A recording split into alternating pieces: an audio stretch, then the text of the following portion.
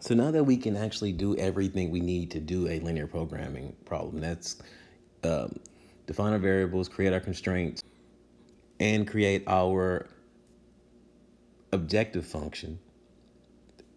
Now we're able to actually put it all together and actually answer what a linear programming problem is. So let's go ahead and do this one graphically.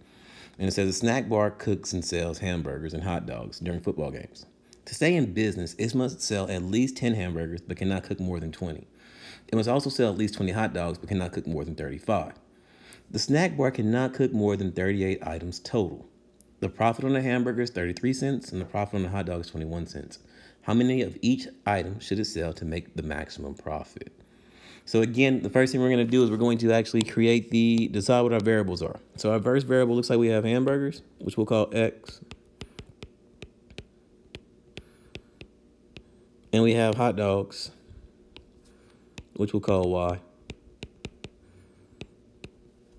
All right. And we know it says they must sell at least 10 hamburgers, but cannot cook more than 20. So it looks like to create that constraint looks like that X has to be in between. At least 10 means it's greater than 10, but no more than 20, less than or equal to 20. And then it says that it must also sell at least 20 hot dogs, but cannot cook more than 35. So looks like Y has to be in between 20 and 35. They can't cook more than 38 items, though. So because they can't cook more than 38, we know that the items they're cooking are hot dogs and hamburgers.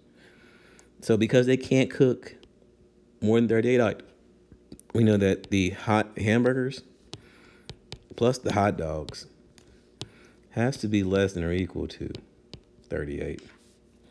So there are your constraints for this problem. And then the last part is, what is the objective function? Z.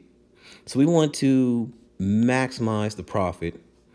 And to get profit here, Z is equal to, well, it's 33 cents for a hamburger plus 21 cents for a hot dog.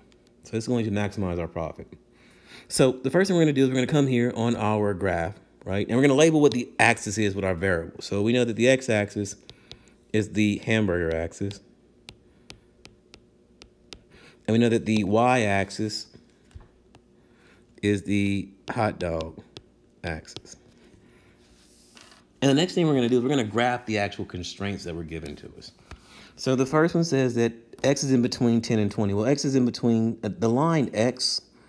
When they say something like that, oh, we need the other constraints we need are, don't forget, we also need our non-negative constraints, which say that x greater than or equal to 0, you have to make hamburgers. Y greater than or equal to 0, you have to make hot dogs as well.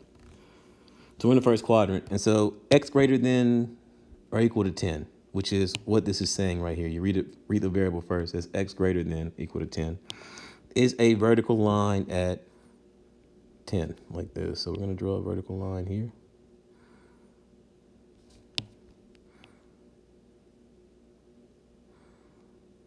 This is the line x.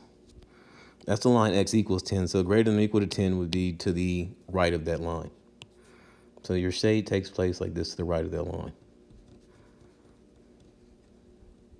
But it's in between 20. But it's less than or equal to 20. So that's going to look like this. And again, your shade is going to take to the left of that line. So your shading, your overlap takes place inside of this. So I'll get rid of all of this out here.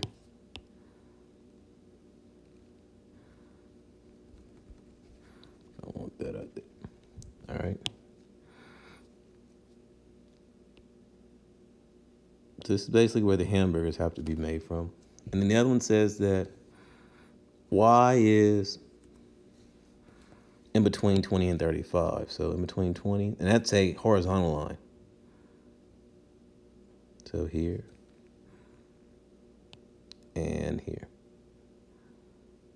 And we're in between there, so we're shading all of this inside of here. So this is defining our feasible region based on those. And then the last, we need this equation, x plus y is less than or equal to 38. We need to make that into a line that we can graph. Remember to graph lines, we need to turn this into slope-intercept form. So to turn this into slope-intercept, the variable x plus y less than or equal to 38, We move the x over. And remember, I move that x over, it becomes a negative, so I get y less than or equal to negative x plus 38. Where the y-intercept is 38, and then the slope is -1, so that means down 1 over 1. So it looks like this. We'll plot this line all the way through. So you can see the intersections occurring now.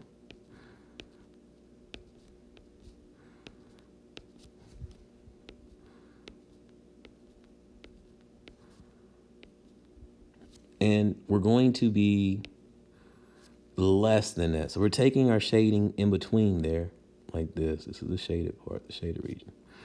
So we see that we have corner points defined right here at 10, 20. We have a corner point defined right here at 10, 28. We have another corner point defined right here at, looks like 18, 20. So that is going to define our shaded region, or our feasible region here. This part is our feasible region right here. And now that we have the feasible region defined, the next thing we're going to do is we're going to take those corner points and we're going to, remember, we want to find maximum profit. We want to find maximum profit. So we want to maximize z equal to 0.33x plus 0.21y. And so we'll take our corner point. The first corner point is 1020. So we'll take this corner point 1020.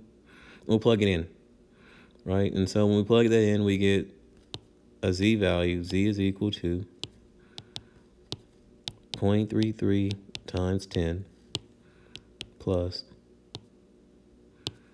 0.21 times 20. And when I do that math, I get this equal to $7.50. If I take the next point, 1028, and do that math again, so here, z is equal to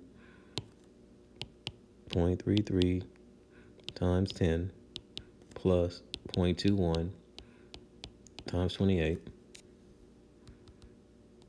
When I do this math, I get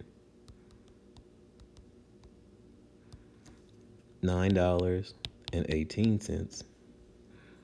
And then this last point, 1820, that'll be 0.33 times 18 plus 0.21 times 20.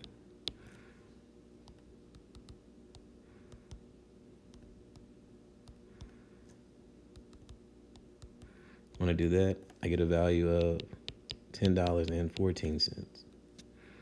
So based on the region that is defined, the optimal solution that maximizes profit is going to be this one right here, $10.14. So that means we need to sell 18 hamburgers and 20 hot dogs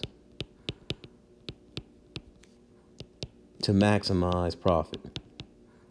And it maximizes it with $10.14.